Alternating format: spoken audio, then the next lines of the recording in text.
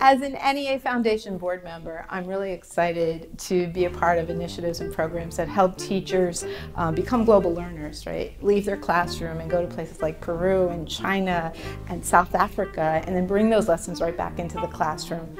I'm excited about being part of initiatives that rush food into schools so children can have breakfast, so they can learn while having a full tummy. I'm excited to be part of an organization that helps teachers connect hopes and dreams to the financial support and resources that they need to make the initiatives they dream of come to life in their classroom. These are the kinds of things that as an educator I am extraordinarily excited about. I've been an educator for 30 years. And every single day I work with students and I can see that each child has a spark, each child has a gift. And if we can connect those talents and gifts to opportunities and resources, we can have a transformed democracy. So that's what drives me, and that's why I'm excited to be part of the NEA Foundation Board. In my practice, I keep in my mind a gallery of students who have taught me important life lessons.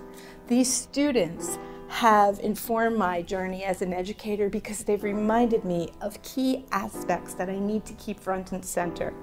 One such student had run away from home. No one knew where he was. He had gone far away. We could have found him dead somewhere. We didn't know. But sure enough, he returned. He returned to school, and everyone was scurrying around, wondering what to do with the student. Would he walk for graduation? Would he complete the work that he missed? But when I saw the student, I opened up my arms, and he came into my arms, and we said nothing, and he walked away.